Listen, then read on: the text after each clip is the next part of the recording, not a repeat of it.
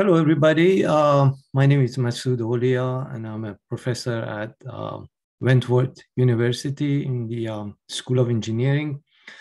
I'm here with another video, but this time, instead of talking about equations, solving problems, I was thinking of showing you just the basic of Simulink. Simulink is a toolbox of MATLAB that is widely used almost everywhere in schools, industry, and so on.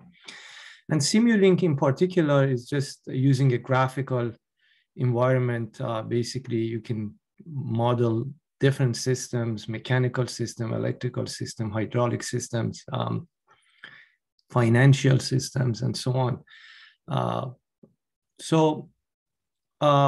Basically, what I want to show you is just a very, in a very short video, a simple, how you can just bring, blocks and, be able to display the output. And I was thinking of showing you maybe a sine wave, right?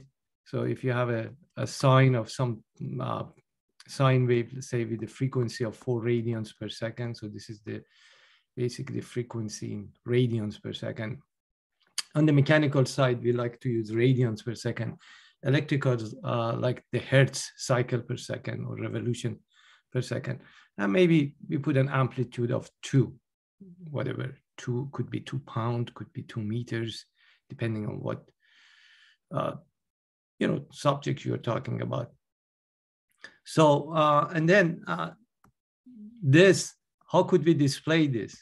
So you'll see in a minute that we have something called a scope. And we can display this. We can actually add multiple signals if we want. So we can have another sine wave, maybe a sine 8t with a different amplitude, maybe 5. And then how we can, add these 2 signals actually, right? And then put it through the display, scope. So basically, I want to go back, go to MATLAB. And in the MATLAB environment, let me actually move my my picture somewhere else. So in the MATLAB, when you get the prompt, there are 2 ways that you can get the Simulink started. You can either go to the Simulink right here and click on that, or you can just type Simulink. So I'll go ahead and type Simulink. And it could take, depending on your the power of your computer. I'm using a very kind of small surface with not much memory here. The reason I'm using surface because I could write on it, obviously. So it will take a minute or 2. And once the Simulink starts, we can then show you, how things are going to work out. All right, so once we get the Simulink, and by the way, my MATLAB is a version 2020. Version 2018, I don't think much has changed in terms of the Simulink and presentations. All right, so what you want to do, you want to start with a blank model. So click on that, and you'll just get a window, just an empty workspace that you can start creating your model. Of course, we are not doing really a model today. I just want to show you, just some basic things in the Simulink. All right, so you get something like this. What you want to do is to immediately go to the library browser right here and click on that and get your library browser. So this is all the blocks that you need in order to create your model. Most of the things that we want are in the commonly used block. So if you click on that, you'll get commonly used block, which is basically different things, integrator block, scope, the signals, and so on. Now, I can also tell you that for basic control systems and modeling, continuous blocks are what you really need. Specifically, the transfer function right here is very useful. So basically, for today short video, I want to just show you just blocks that we can generate the signal and then display it. So that signals are in the sources. So if you click on the sources, right? So what you see here is basically your different sources, and you see a constant, you see, and as I show you, let me just go down. I want the sine wave. So the sine wave is right here. So what you do is very simple, guys. Just click on that and drag and drop. So I'm going to just drag that guy over to my workspace here. And as I said, my surface is very, very weak in terms of power. So here we go. This is the sine wave. You can actually make it a little bit larger for you. So if you double click on this sine wave, you see you can put the amplitude here. A minute ago, I said, what do I want? I want to have an amplitude of 2, right? And a frequency of 4. So let's go back and get that. So amplitude of 2 and a frequency. And by the way, you have the option of radians per second. In this case, it's a radians per second. So you just want to put 4 radians per second and just say apply and OK. Now, how could we see if this signal is what we want? So as I said, the scope is what you want.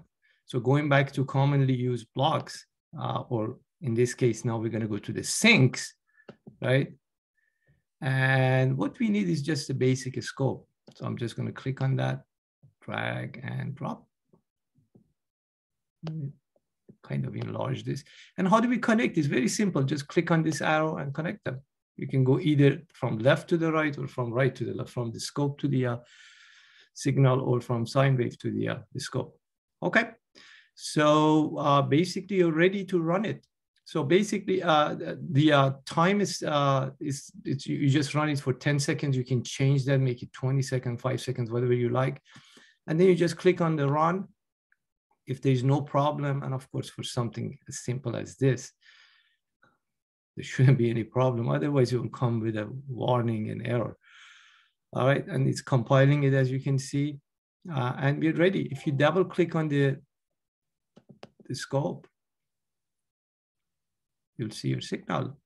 You see your sine wave, and it's taken a while because of the nature of this computer. So here we go. This is a sine wave with a frequency of 4 radians per second and an amplitude of 2. You see, 2 to -2. Remember, the maximum of a sine wave is what? If the is just 2 sine 40, if that time becomes pi over 2, the maximum sine 90 is 1 times 2. So the maximum with 2 or -2, right? So as you could see, let me open this scope a little bit for you. So you see that it is very kind of, it's not refined. The resolution is bad. So what you want to do is, actually, let's minimize this. You want to go under your model here. Where is our? And this is under, gonna go back to our simulation. And this is a little bit different than my 2018. So you could actually, let's see, modeling, model setting.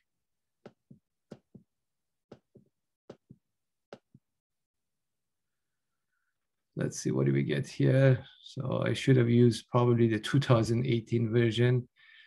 All right, here we go. The data import export. So if you do additional parameters here, you can do a refined factor of maybe 1000. Okay. And let's run it one more time. And look at the scope again. Look at that. It's much nicer, right? And then you can do different things here. Like this is already auto scaled. You could actually see, if you click on this guy at this icon, you can bring let's see, the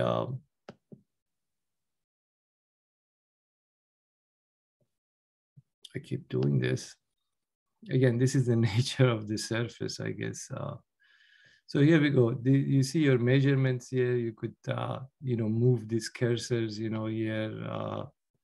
If you want to see the peak to peak, you can bring this guy over here and settle it here. And then maybe this one, bring it here to see what the if the frequency is what you're supposed to get.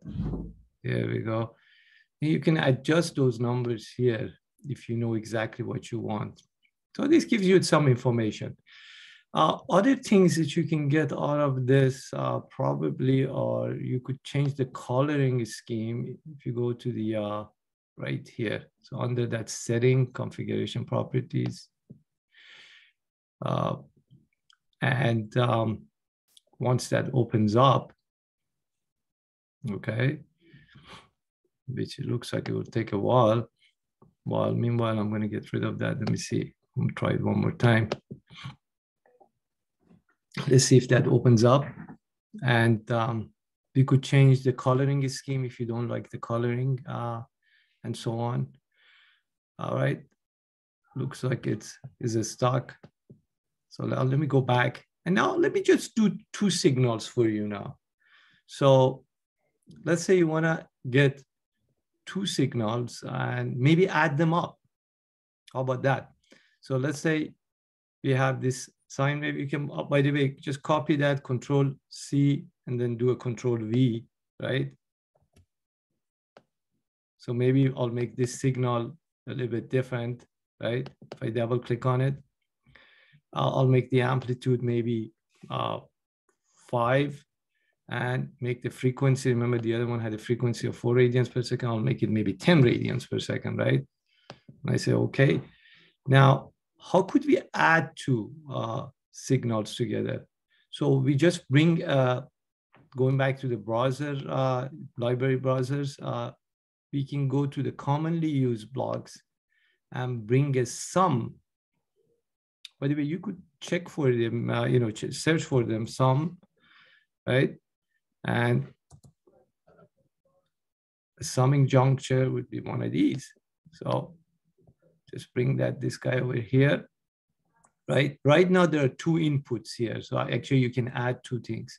So we could do this. We could just connect this guy to this one and this guy to this one. And let me move this up a little bit. And then the output goes to the scope. And now we are adding what? Two sine waves, right? So let's run. And let's take a look at the scope. Look, this is the sum of the two. And by the way, we already changed the resolution. So it looks good. So it's well refined.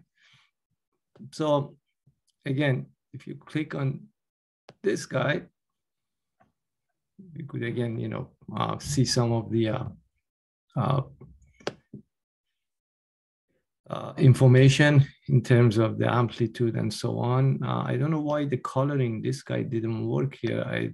I'm using a 2020 and 2020 apparently is a little bit different, or maybe it's my surface that is acting up. Let's take a look at this guy. It's not, well, it just gave me something here. But you could actually change the axis coloring and so on, right? Let's apply that and see what happens. See, it changed the background of it, or maybe the box itself, and so on. So this was, guys, remember, a very short video that I wanted to show you quickly. Of course, we can do a lot of things. I will come back maybe with a video that we'll talk about a simple,